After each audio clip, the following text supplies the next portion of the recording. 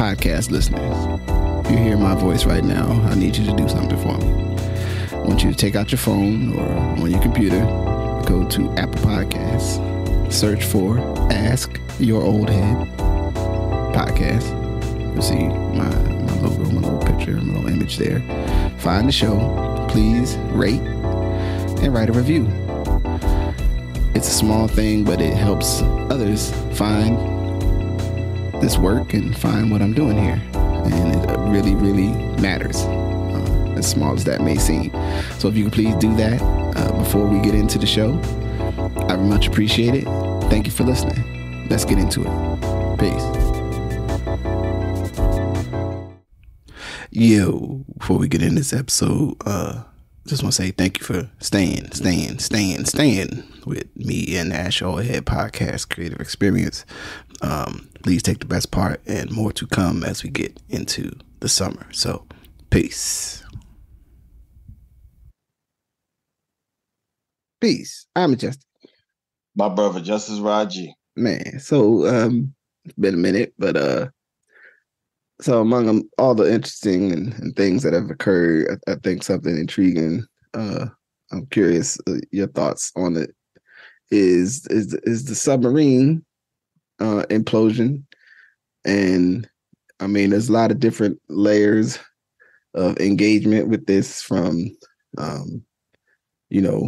people spending a lot of money to go do something wildly dangerous, with some indications that the person running it maybe was a little overconfident, right, in their capacity to, we could look at the angle of juxtapose the media coverage of their plight versus the ship of 700 people that sunk in the straits in Greece that did get mentioned, but it was sort of like in and out the news cycle at the same time, whilst the coverage and the search and the what's going to happen to these folks going underwater to see a wreck, and ending up unfortunately losing their lives.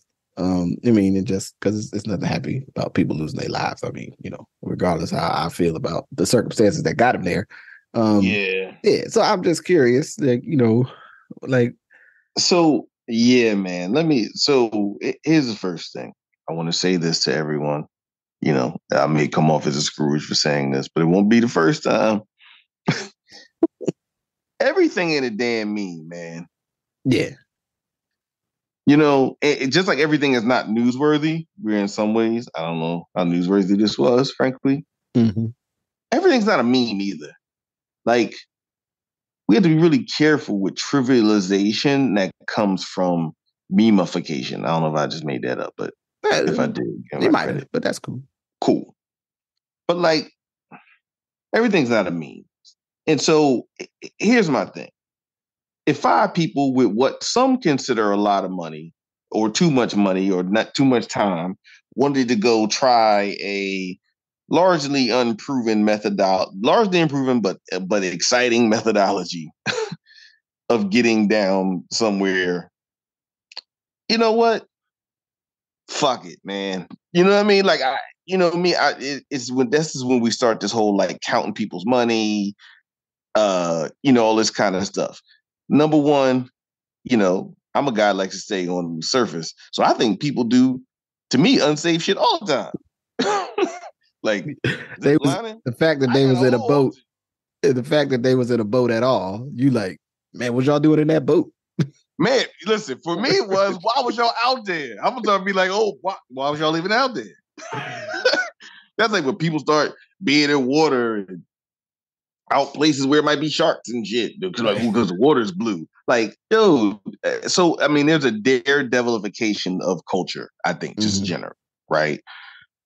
There are times people go on safaris, quote unquote, which is like, besides the fact that you've kind of made the animals unresponsive and kind of, to the fact that their land is being intruded upon, that shit's dangerous. Yeah.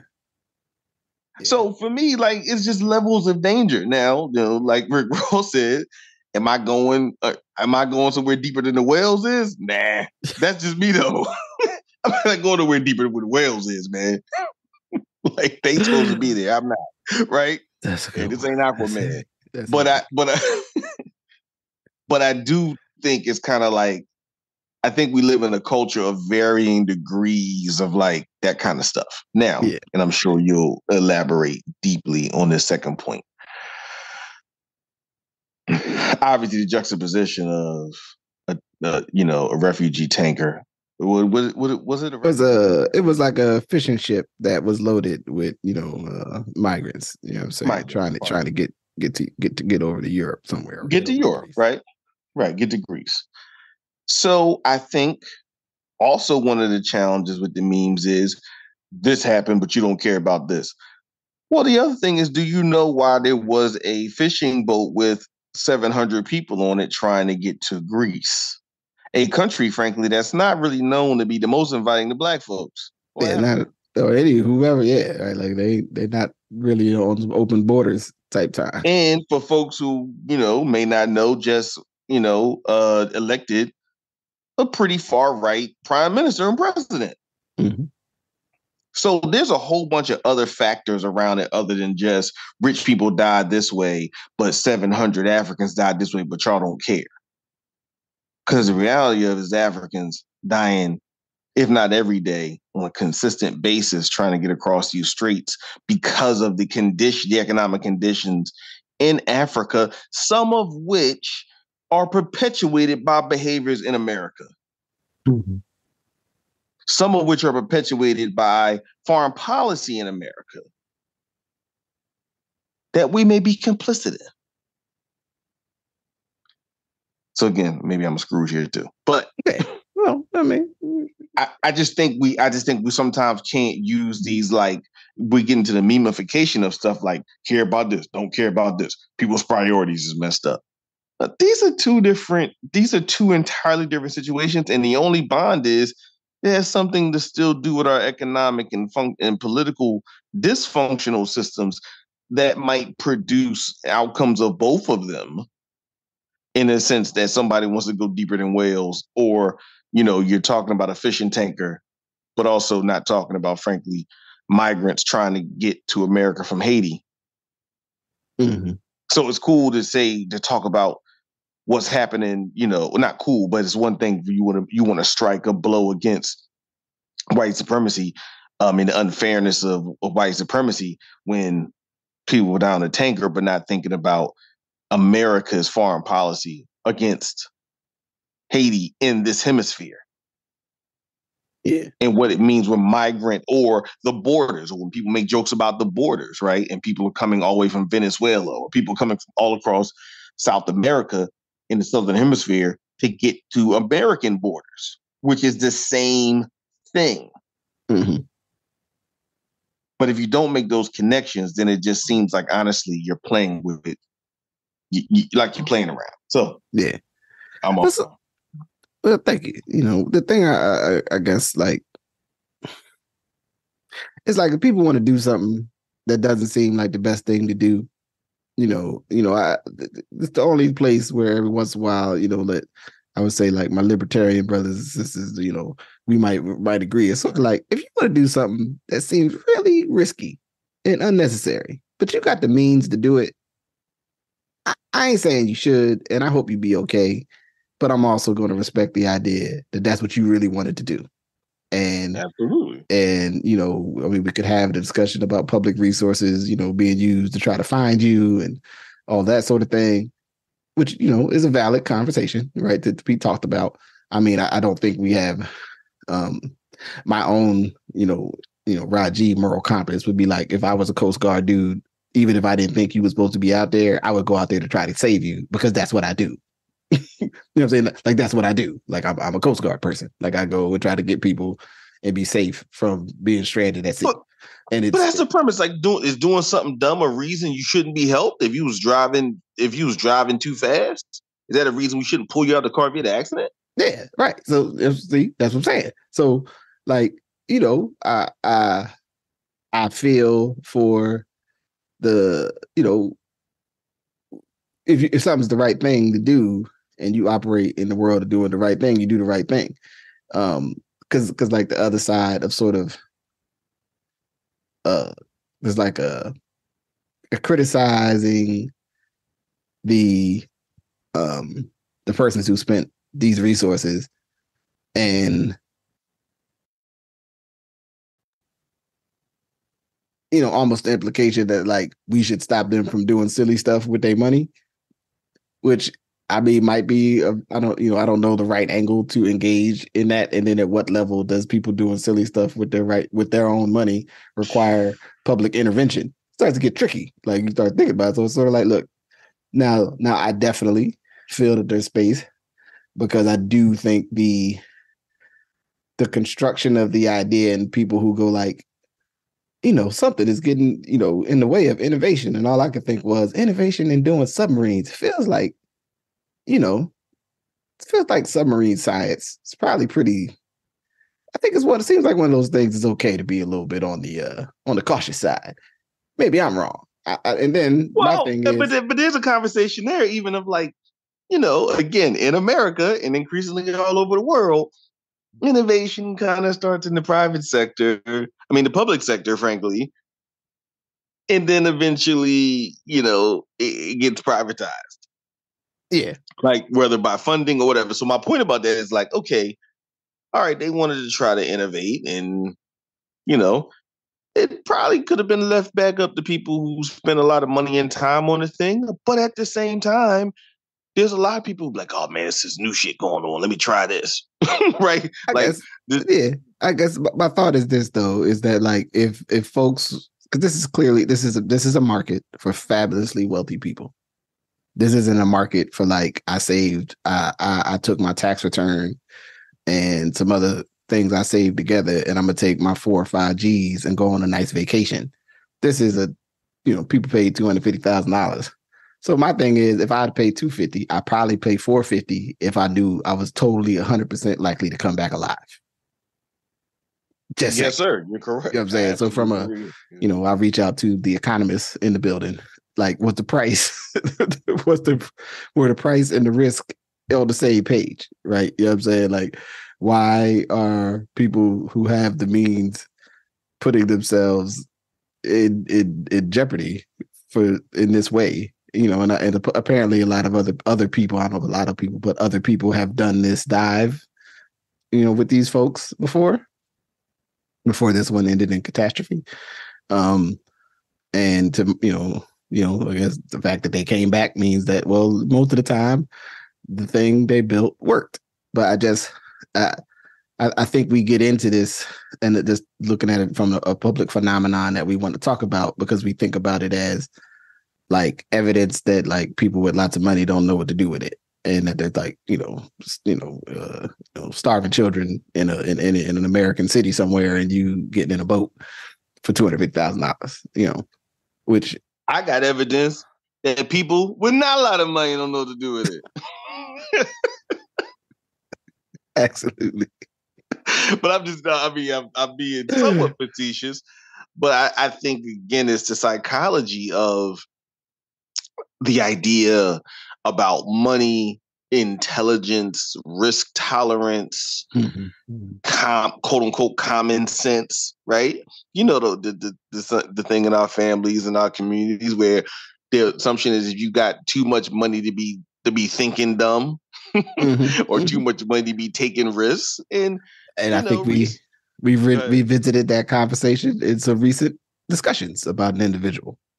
Exactly. And it doesn't mean that, right? Like, I mean, the sociological studies show that, psychology shows that. There's a whole bunch of stuff in our country. Again, like we think about a lot of the chances that people take with money that on the curve might be like a lot of decisions that people make without money for not the same reasons, but some of the similar outcomes.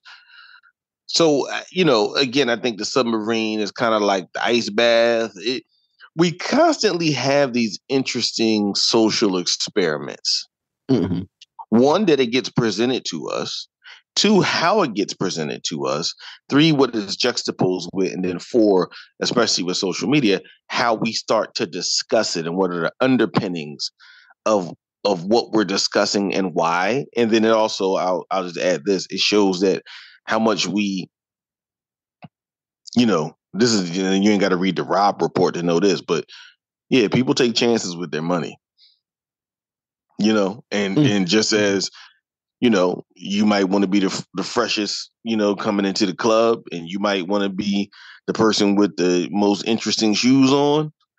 Sometimes with money, it's the same principle. It just means you went and did some crazy shit that other people didn't do. Mm-hmm. But the bottom line of being recognized and standing out is the same. It's just a scale of resources. Yeah. Yeah. It's just I think it's just fascinating the way when something like this happens, it's like if even though you don't know it right now, someone with a lot of money is spending money on something that you think is absolutely ridiculous. But you don't know about it. So therefore, you're not upset and they didn't, die underwater. But they're somewhere spending a whole lot of money on something that's like, really? Spending money on that? Maybe you should do something better. But I think it's a I don't know if there's any extra deep redeemable lesson here. I just think it's be outside. I think for me, which is always my lesson with what we equate to news, is like, is whatever you're spending time tracking, is it actually worth your time? Like, is knowing what's happening with it, is it the best use of your time, right? Like, there's a whole lot of other stuff happening, from the Supreme Court to, in Oregon, the closing of the long session. There's all kinds of stuff cracking off. Like, maybe high focus on what's happening or how, I don't know. And again, I don't know how much energy anyone puts into any of these things, but you could get the sense when something is trending in social media and then flows into the rest of media that it is the paramount issue of the public, right? And of course you automatically get somebody saying it's a distraction from some other nefarious thing, and then I think some. Oh yeah, this one was either the migrant boat, which I just don't think it was the distraction from the migrant boat, frankly. I think it was just coincidence. Yeah, or it was the USDA or the FDA. I think it was the FDA, actually, pardon me. The FDA just passed lab grown and cultivated meat. Yeah, so that's why they try to keep your eyes on that submarine and over here. And it's like, so right. Or you just would know that this was something that was coming for a long time. Right. Like, trust me, this stuff ain't pulled over your eyes. Because when they say cultivated meat, there's still gonna be people who eat the chicken breast. Just like when they introduced genetically modified, GMO stuff. And then now, basically, the only way you know it's not GMO is if it tells you it's not GMO. Yeah. And if it doesn't tell you that, you probably should assume that it is. Yeah. Or at least it's, it's like they can't confirm that it has they not. They can't confirm or deny because of maybe the seed drift and right, eating the corn and all the pieces and parts. You know what I'm saying? Well, in any event, I guess I would say don't go on no trips you ain't ready to deal with the consequences of. There we go. That'll be the lesson for anybody that needed one. I have spoken. I have spoken. Whoop, there it is. So on a more positive note, it's Black Music Month, and I thought it'd be good if we had a couple, I'll share a little bit, at least some thoughts around some aspects of Black music, and which depending on who you ask, is like, it's the only music that I keep track of. Or, I do, although I listen to some other stuff that might not be considered Black music. I don't know. So, that's an interesting point. I want to probe a little bit into that. Yeah. So, okay, I want to present this, right? All right. If a Black person does rock, for a long time we said that it was white music, right? And then, rightfully so, music historians and folks have realized that through the means of just thinking about the development of rock and roll in America, that Black people did it first, and then it became whitewashed, right? Now, and I haven't thought through this, so I'm really just presenting this to you. But at what point, if it started out as Black music, and then white people did it for a long time, and then a black person picks it up. Is it still black music if white people do it? And some of them may do it well. It's kind of like the jazz conversation, right? Like, obviously, jazz is American classical music, and it was fundamentally started and done well by black people. Yeah. White people started doing it well relatively soon, right? Like, it wasn't, there were white artists that picked it up and did it well.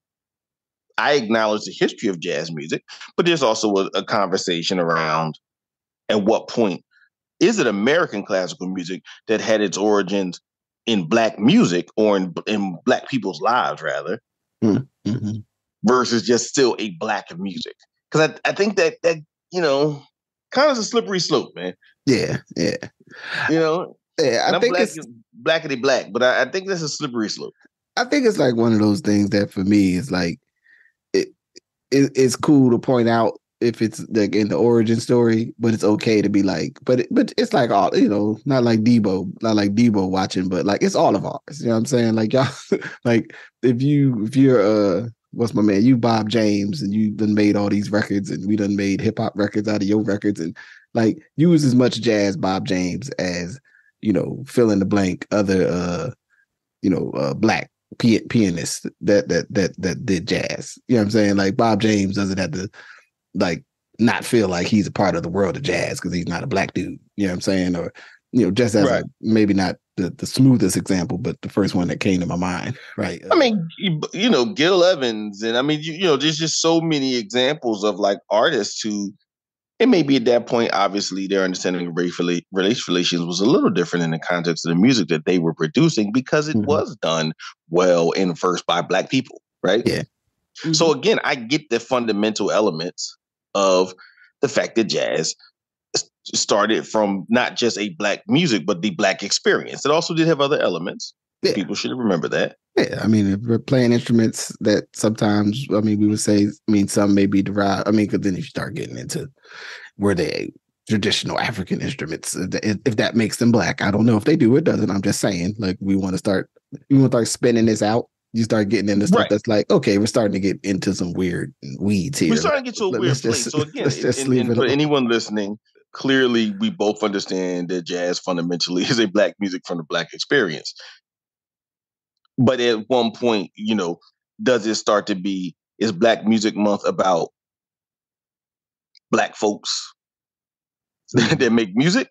Or is it about giving, kind of what I'm going to call like the Budweiser Black History moment, where it's like everything just goes back to Africa. So we might as well not talk about nothing if it ain't from Africa. Right? Right. At what juncture do you start to see the nuances along with taking the history back to its source appropriately to give people credit whom often have been who we have taken the credit from, right? So clearly that's been the case. Yeah. Because I just think about those kind of artists, and even I think about drum and bass, right? Now, a lot of black folks in America particularly don't understand that using the premise that how we define black music, drum and bass is a black music. Mm-hmm. Mm-hmm. A lot of folks may not understand that techno is a black music. That techno was created by black dudes in Detroit. Right. Black women in Detroit, right? And we just got to a point that people understand that house was created by Frankie Knuckles, and black and brown folks in Chicago. But so was drum and bass. So was dubstep. So was garage. So all these other elements too. These global musics. Who, if you put it on to a person in America that didn't know any better, they would call it a white music because they heard it at a rave. Right. Or at least would say it's not black. Right. It's not black because it's not coming from the American lens. Yeah, it's not coming. And then, as I like to say, sometimes folks, personal myopathy, is that the word? Like where they go like, if it's not stuff black people I know do, it's not black. Would just be like, yeah. I mean, like you don't know a lot of black people. Right. You need to meet some more black folks. Like you need to meet some more black people. Black people, are not sufficient. Like, I mean, they're not deficient. Like, they're cool, But them ain't the They're only black necessary people. but insufficient. Right. They're not the only black people. There's some other black folks doing other black things, or other things that are black because they're doing And again, and that goes to it, right? Like, so it, so that's what the one I was going to use, like country music is another example, right? All right, now country music, the origins of it are not exclusively black. They know their folk songs, Native American music, and as well as African music. Black music in America is kind of, or its origin again is in the blues and from the South, right? In the West, so it's important in the Midwest. Well, okay, for real quick off ramp, what we call, like, if some shit came out of Arkansas or Oklahoma, what do we call it? I think people still sort of call it the South. I think at least Arkansas. Oklahoma is probably up for debate. I think Arkansas is considered the South. Sort of. I guess here's my challenge with that. Like, that's all. I mean, it's not in the same place, but it's in similar places. But maybe that's a conversation for another. We get Niall Savant on, so we could argue about where the South starts, because it's a fascinating conversation. Yeah, I think we get. Yeah, I think Arkansas definitely is more likely in the South than, like, Missouri is where it gets tricky. You know what I'm saying? Like, because the whole St. Louis, the most north South city, or the South Oklahoma is below Missouri. Look here, man. Nobody asked you all these geography questions, brother. I know. My bad for the listeners. My bad. Oklahoma was. Some people don't. They're not sure how to count Oklahoma. Oklahoma, yeah. You know what? You know what? It's Oklahoma. I'm trying to think of, like, the example of Oklahoma. Oklahoma. Remember oh man, like Dirty Rotten Scoundrels back in the day with this one poured out for my homies before we had, like, singing hip hop. Dirty Rotten Scoundrels. It's kind of like that. Kind of like, we don't know what this is. Like Domino. Like, what is this? Is he singing? Is he rapping? Yeah. That's like Oklahoma. We're not quite sure what this is yet. Yeah, like, it's not because it's not the Southwest. I mean, like, people sometimes will try to do, like, Texas is its own thing, but Texas is part of the South. And then that other part of Texas is sort of like the South, the beginning of the Southwest when you get to Texas, like El Paso. You know what I'm saying? Like, but ultimately, like, the majority of what we consider Texas is the South, and therefore Arkansas has to go in. Oklahoma is like, it's not the Midwest, kind of, because it's not the same. I mean, even though I guess it's right next to Iowa and Nebraska. Yeah, right? Nebraska? No, Oklahoma's further down. Oh, Kansas. I'm thinking of Kansas. Yeah, Kansas. See, that's what I'm saying. I'm leaving Kansas out. So Kansas is definitely the Midwest. Right. Kansas is definitely the Midwest. Yeah, the Oklahoma conversation, and I think that always gets complicated too, because as we've built on here before, the complicated history of Oklahoma. Yeah. In so many ways. But anyway, okay, we'll get back on the ramp. However, back on the highway. If that was a rest stop for y'all, that was a Justice and Majestic mathematical rest stop for itself. So, so I'm gonna share, for me, thinking about this as Black Music Month, 3 of the labels / phases of music that I've been thinking about within this concept of Black Music Month. The first one is like it's Philly International, and so Philly International, Gamblin' Huff and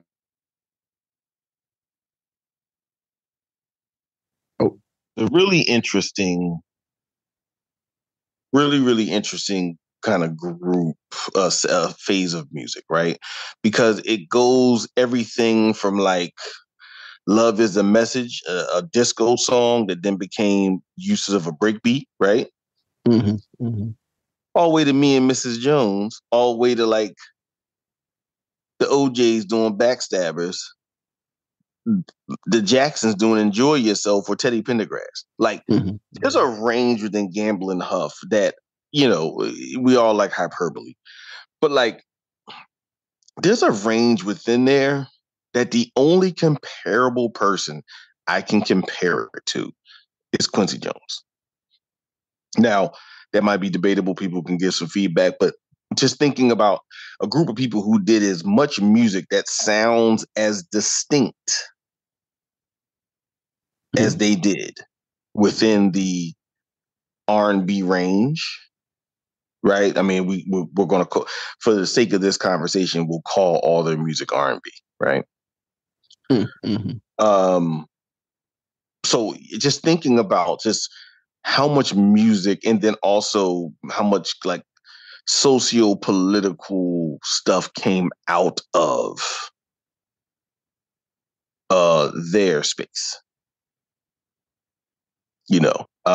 So that's like one, just again, you can't call it a genre, although you can say Philly soul and everyone knows what you're talking about.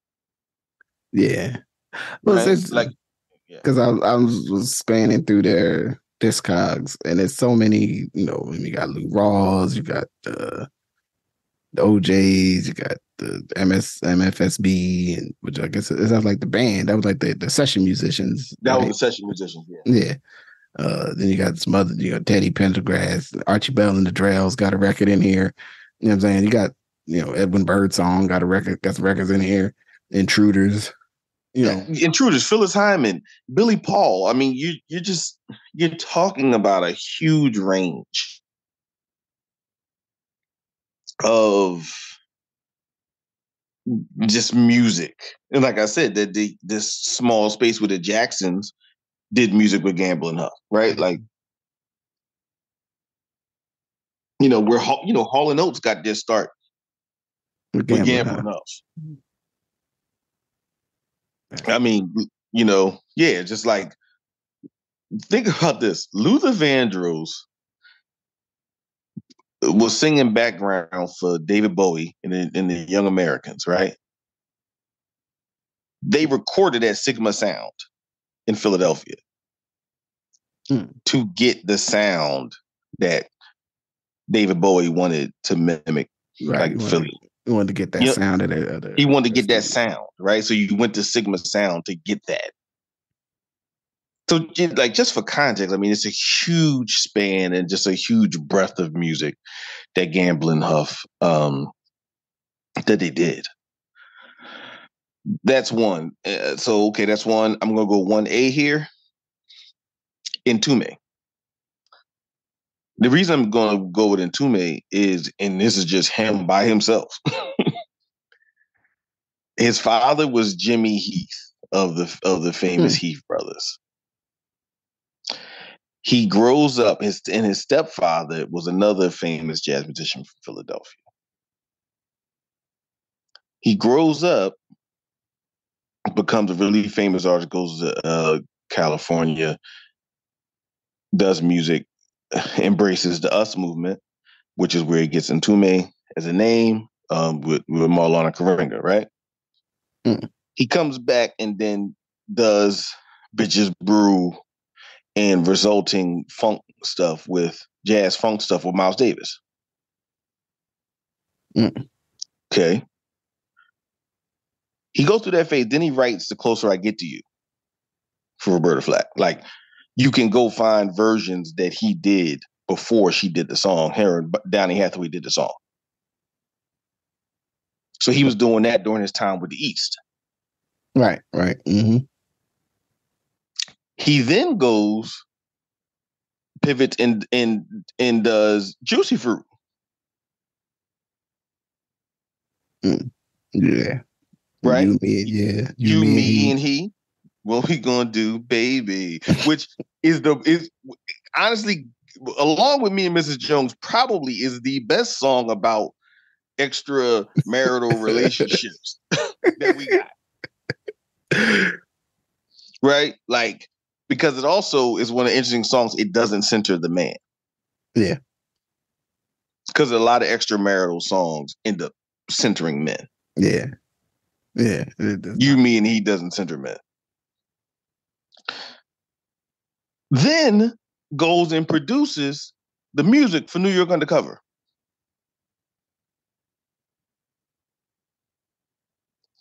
Man.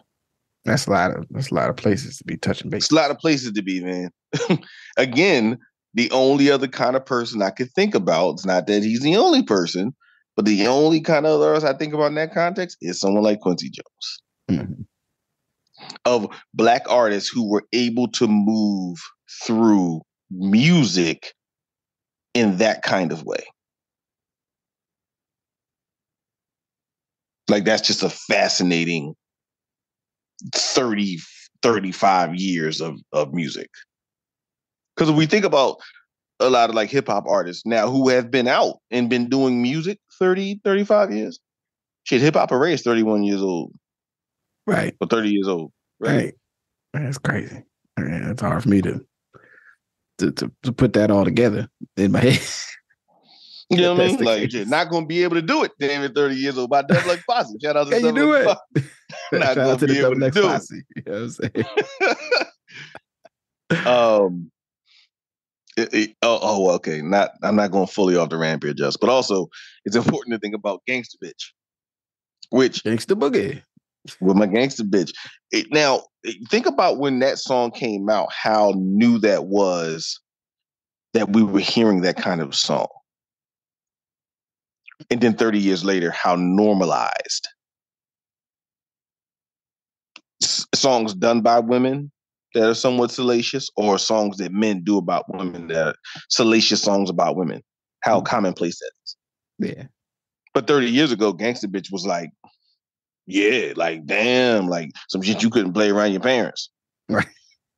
You gotta close the door to your room and it'll be like, y'all ain't really listening, is you? Yeah, like you just trying to get the what's the name version. Hope they don't listen to the versions. Anyway, so back on the rant. Okay, so that was 101A. So I'll do two. The second one, that for the means of this conversation, I think we've talked about it before. Was Teddy Riley.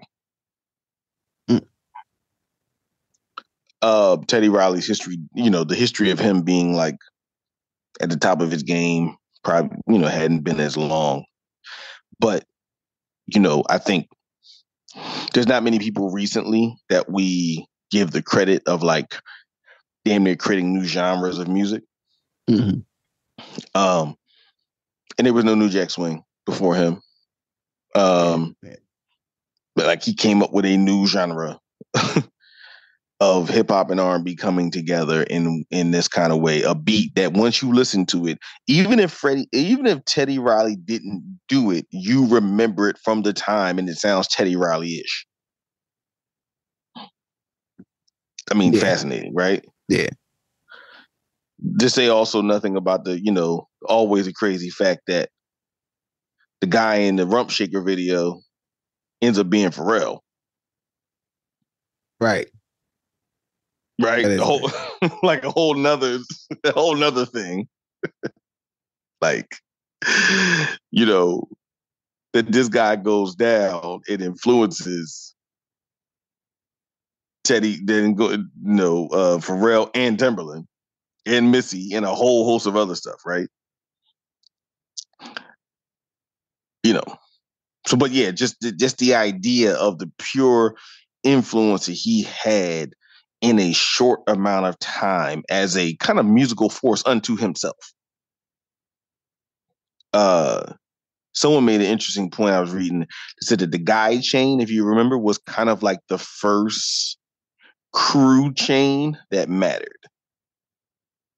Oh, snap. That's hilarious. I never thought about that. Like you knew that big ass guide chain and only them had or people that was with their crew. Yeah. That's funny. It's hilarious to think of, because before you say that, I never thought about it. That they did it, and that was they had them on the record label in the picture, didn't they? Didn't they have them on the picture? They had him in the picture. Shout out to Barry Michael Cooper, which if folks don't know about him, you should know about him immediately, and you go read about him as fast as you humanly can. He New Jack City, Sugar Hill, whole host of other shit, but he was a writer in the Village Voice before that. Probably the first writer to write about crack in its way that we understood it. So yeah, Teddy Riley. My third one is Wu-Tang Clan. And I use them. I know there's been a lot of debates about like the best rap crew, and there's a debate between Death Row and Wu-Tang. But I also do think it instructive to remember what hip hop generally sounded like before RZA and them, and then kind of what it sounded like after. Yeah, man. And I think on a hip hop level, they probably had the best or most influential. I don't want to say best because then I'm getting the record sales. I'm not really talking about that. Yeah. They probably had the most influential 5-year run of anyone. That 93 to 97, the Wu-Tang forever being what it was as far as a rollout and the problems they had. But the influence of the music they did in that short amount of time, shifting the idea of what it meant for like a crew to be like one thing, and for one producer / multiple producers, because Fourth Disciple, True Master, and others, RZA didn't produce all of it, but yeah. So those were the three that I was thinking about today as far as like Black music and the impact that it had. So what are yours? So I was trying to think about, angle, and it's not where I'm going because I can't remember the exact. I think it was a tweet I seen as a summer on, and it was like the blackest things, like it within something musical. That only Michael Harriet. Yeah, I think like the clap on "Follow Me." That like you just, if you ain't been around, like you got to be. That's like a real Black thing. Like when the clap part comes in, because it's not in the song to tell you to clap. We start clapping because that's part of the culture of the dance, of the house music, dancing and the clapping. It always be like, hey, was anybody else? So I thought that was just an interesting like pull, right? To think about like an experience within music in terms of like an experiential reality of Blackness as it were, I would think. But I was thinking, so I was like digging through some stuff or just scanning and trying to think of something that always come to mind. What I like Philadelphia International, and how I realized my entire orientation in music is skewed by the weight of Philadelphia International and all of the assorted artists being played in my formative years. So I don't know if I can effectively parse out like that. If I had today, like, you need to be fully objective, Justice. Like, I can't. Like, as far as I know, that's how it's supposed to sound. Like that's how. Absolutely. Like, that you're supposed to sing hard. You know what I'm saying? If you want to tell somebody you love, you're supposed to sing all hard. Like, woman, I came and told you. Like, you got to come in with a lot of extra bass and stuff. And you know what I'm saying? And come on. then you got to do some songs about like the factory closing and shit. Like, you know what I'm saying? Like, times is hard out here. Like, the brothers gonna work it. We're gonna put it together. Like, you know what I'm saying? Like, that's one pillar. I went down and I went to go, because then I went to look at like, I think of like, labels of the last 30 years. So I was thinking, I was scanning through LaFace records, and I know that some people have issues with L.A. Reid and Babyface, for various reasons. Hold on, break this down on the Black tip. What's the issue with them? I wasn't down with this. Well, some folks feel. Well, I've heard some criticism that Babyface's lyrics is a little bit simple. There could be a lot of like, "Girl, I like you a lot." like if you listen to them, they ain't that deep. Even if the performance is great, which is not a terrible. I don't know how much we could criticize that. And then I think the other one is just I guess I don't know if this is reserved for LaFace records. Just the general reality of music labels stealing your money. Oh man, well, if that's the case, we can't talk about none of these people. But I was scanning through here, and it's like, you got Avar, you got the Ushers of the world, which some people may not remember that Usher is an artist back to 1993. He was like 13 or something, but that's kind of crazy when you put it in perspective, like he been making records since 1993. That's a long time for however old Usher is. You got Sierra. Most kid artists don't last to still be able to go to Vegas. Oh yeah, 32 years later or 31 years later. Yeah, that's not normal. Sold out review. You got the Outkast, you got the, you got the, depending on, I'm scanning through some of these, like you got all the stuff from the late 80s, so Babyface himself, the Deal, After Seven, you know what I'm saying? Like, but it's always, I think, interesting to think about like where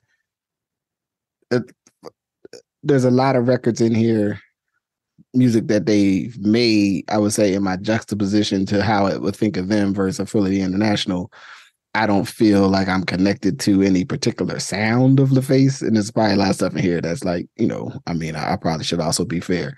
We was real hardcore hip hop in the 90s, mid 90s. There's a lot of here I probably missed because I was somewhere listening to a whole lot of something with a heavy bass line and you know what I'm saying, a lot of low end theory actions. There was probably some records in here. I'm like, I ain't never heard that. But to your point, even the Deal, which I swore that was more Jimmy Jam and Terry Lewis until I realized it. Yeah, I think, yeah. Because it felt like that. It wasn't, but it felt like that. Yeah. And then they had to that point in Outkast, Outkast, TLC, Outkast. That's, they get thrust in a history making book just cause. Yeah. And I think, that's pretty interesting. Like, and then there's other stuff when you start scanning through the discog. I didn't know they was responsible or somehow a part of Pink in terms of just like what is basically like a pop, you wouldn't consider related to a black label, but apparently, who knew? I didn't. Pink, Pink from North Philly.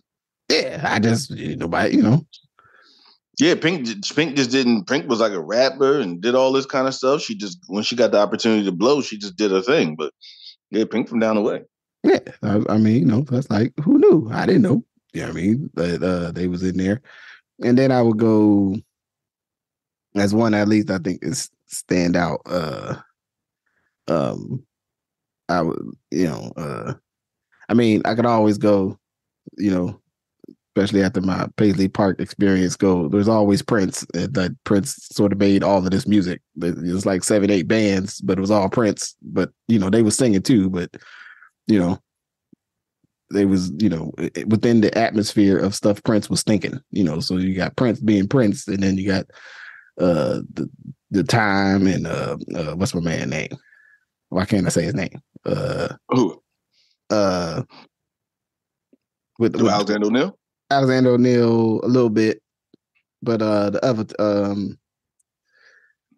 he was the antagonist in the color in Purple Rain. Oh, Morris Day. Morris Day and them and the other singing like 3-4 groups that was all like Prince, when he depending on what he was feeling like one night, was like, I want to make a record sounds like this. I ain't gonna sing it, but I'm gonna make the record, and then somebody else gonna sing this.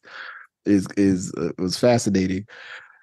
I would say something that I guess just in homage to a couple records I got to listen to when I was hanging with a mutual elder of ours was the way that like Coltrane, like he played 3 or 4 Coltrane songs that I had heard but I had not heard, and I was like, well, that's interesting that John Coltrane did that.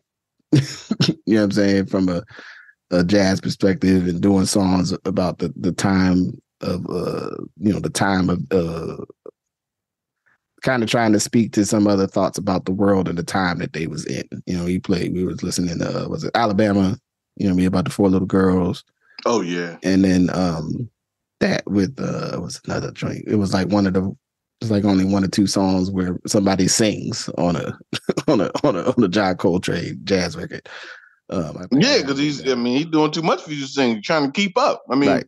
You seen the meme where David Crosby from Crosby, Stills and Nash was like, the only time he was like struck was when he heard Train playing and like it just like stopped him in his tracks. Yeah.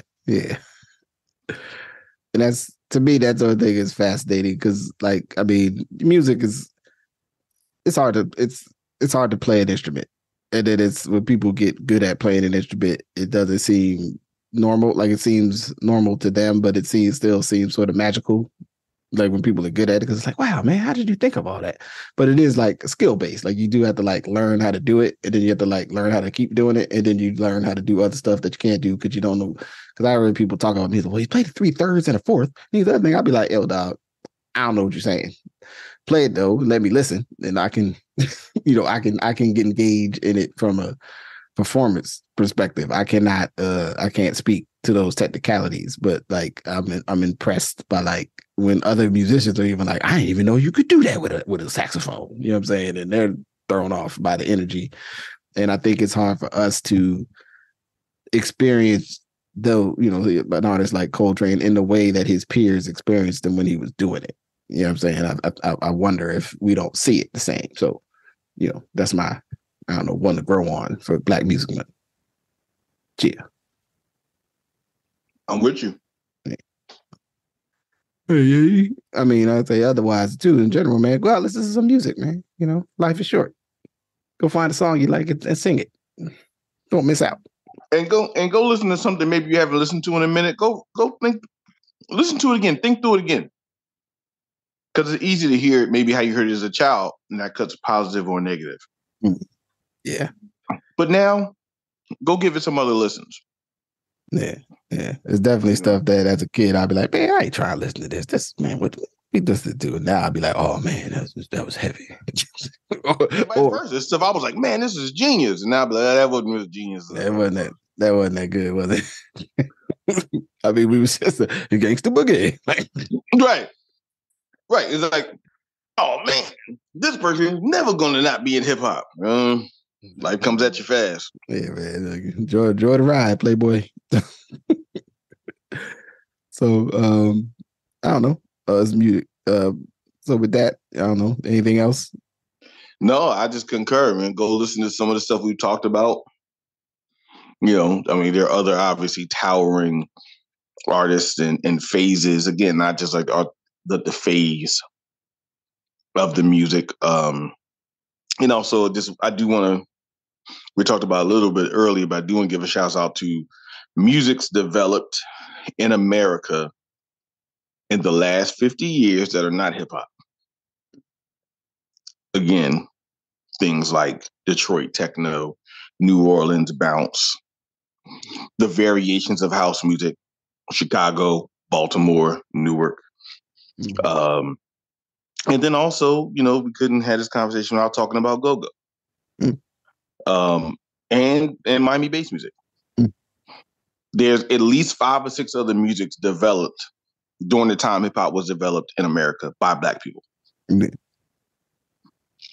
And all of them get phased into stuff, but I don't think they get the respect they deserve as musics that were, in some senses, as unique as hip hop was. And even it's important to remember at one point, Def Jam was trying to figure out how they could blow go-go up and actually did a movie about the go-go street scene in DC.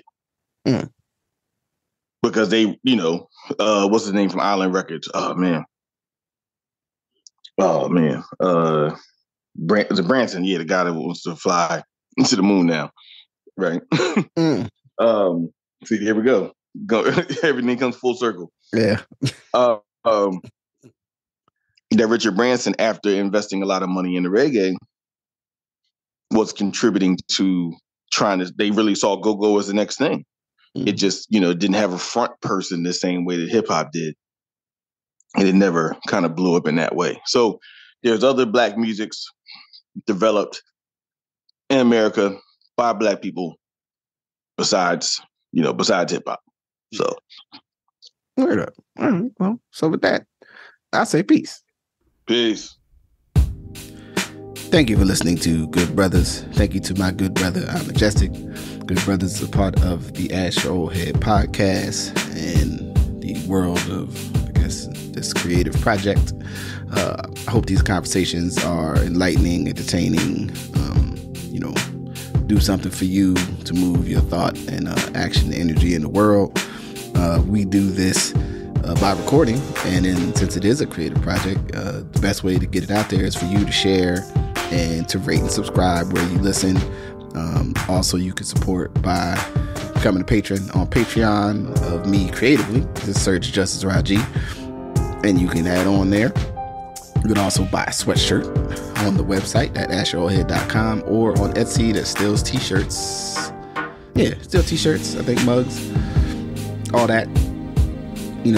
Got to come up with some new designs, obviously, because, the market has spoken. Any event, man. If you're still listening to this outro, I just want to thank you and appreciate you for riding and sticking along for the journey. More to come in the coming months and into the new year when we get there too. So appreciate you, and be safe. Peace.